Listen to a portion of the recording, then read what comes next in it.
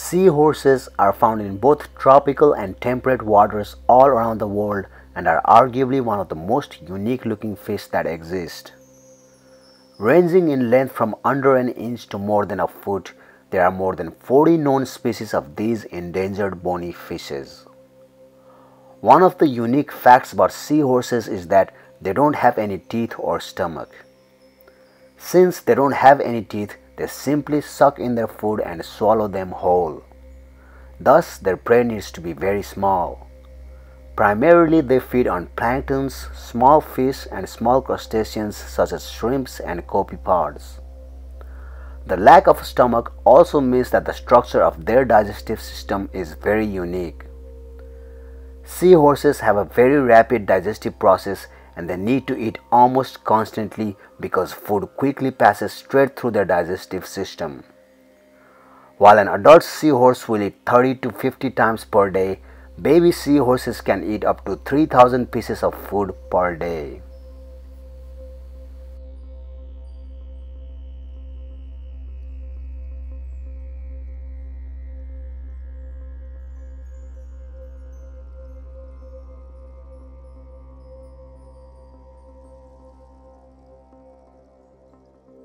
Our body has about 5.6 liters of blood, and usually an adult heart pumps about 5 liters of blood per minute at rest. When we're running or exercising, however, our heart may pump 3 to 4 times that amount to make sure our body gets enough oxygen and fuel. Red blood cells are an important part of the blood and the human circulatory system. They are produced in the bone marrow and transport fresh oxygen throughout the body and eliminate carbon dioxide from our body. In addition, red blood cells also take nutrients, proteins, and hormones all around the body in all places where they are needed. They have a lifetime of 120 days before they die and our body makes new ones. It also takes less than 20 seconds for a red blood cell to circulate throughout our body.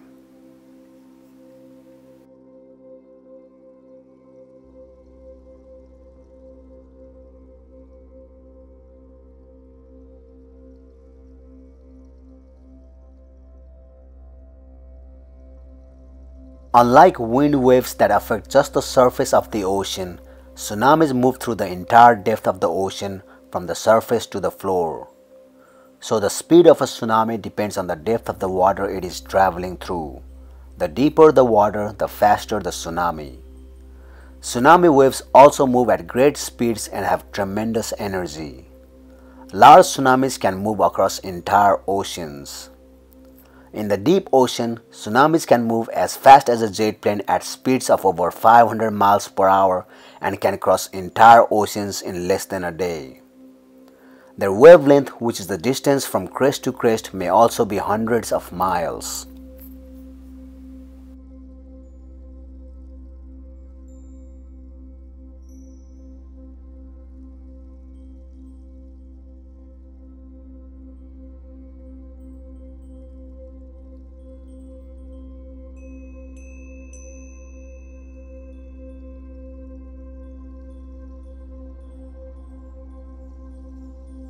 Avocados are climacteric fruits, meaning they only ripen after being picked. Ripening occurs when enzymes such as pectinase and amylase break down starches and pectin, which softens and sweetens the fruit. Another factor that is essential in fruit ripening is ethylene, a naturally occurring gas that triggers and promotes the ripening process. Some fruits such as apples and bananas produce even more ethylene gas than other climacteric fruits.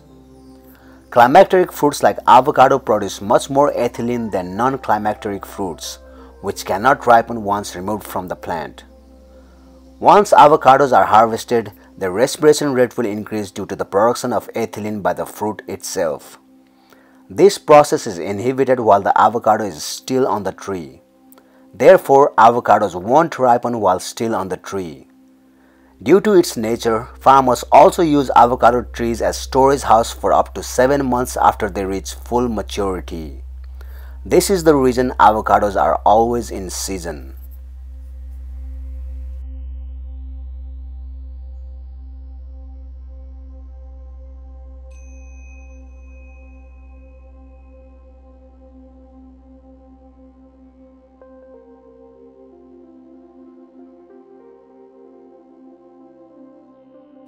There are many species of fish that can see infrared light.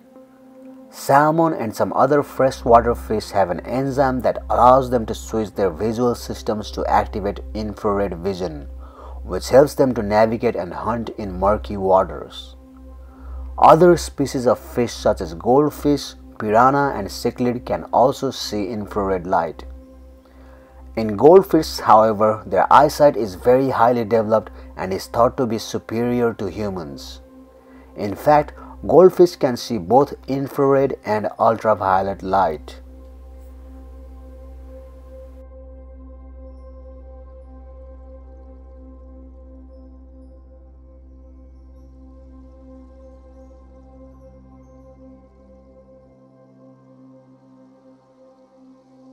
There are several spacecrafts in the space right now that have enough velocity to escape the boundary of our solar system and travel into interstellar space. NASA's New Horizons space probe, which is traveling at speeds of 36,000 miles per hour, already flew past Pluto in 2015 and is right now exploring the Kuiper belt beyond Neptune. The inactive spacecrafts Pioneer 10 and 11 are on their way as well. The Voyager 1 space probe, however, has already crossed the solar boundary. Since its launch more than 40 years ago in 1977, Voyager 1 has been traveling the outer space non-stop. It crossed the heliopause and entered interstellar space in 2012, flying through the dark void on a mission unlike anything attempted before. At a distance of 158.79 astronomical units or 14.760 billion miles from Earth, it is the most distant man-made object from Earth. Another spacecraft, Voyager 2, launched on the same year, will likely be the next to achieve this journey as well. Both spacecrafts are still in contact with NASA's Deep Space Network.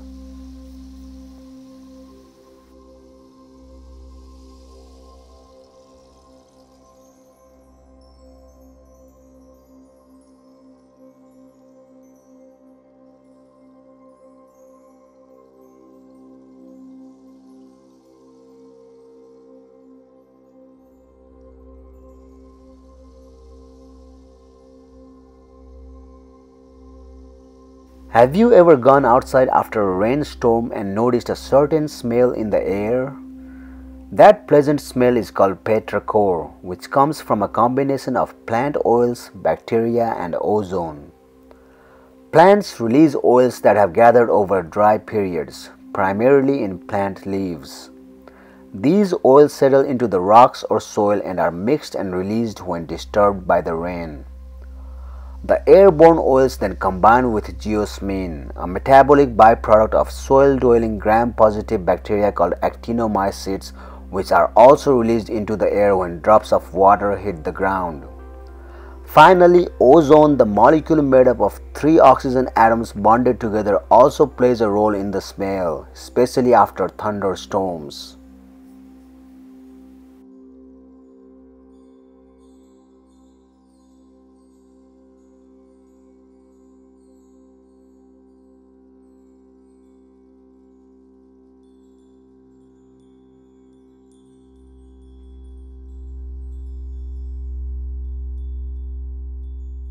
A molecule called capsaicin is responsible for the heat found in hot peppers. This molecule irritates mammals, but birds do not feel the burning sensation because they do not have the receptor for this effect.